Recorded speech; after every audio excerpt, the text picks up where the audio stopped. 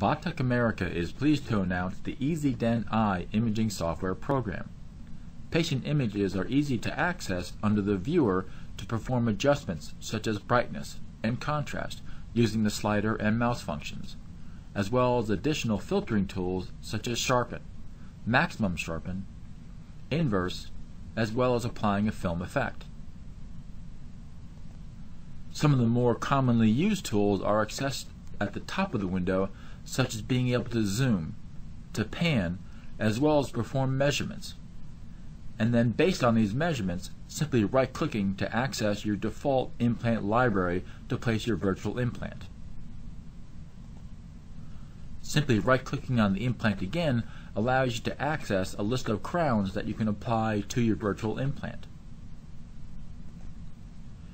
You also have the ability to quickly identify and draw the mandibular canal on your panorama and other 2D images. And to highlight, you have annotations that will then allow you to quickly identify areas of interest and other treatment planning, as well as being able to capture images of desired areas within your image itself.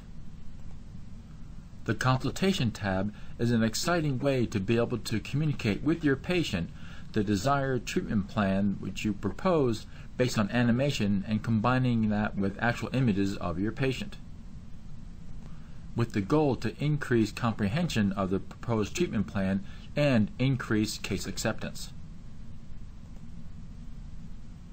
Generating impressive reports is now even easier with the expanded list of reporting options, such as importing and editing images, as well as adding text boxes to your desired report.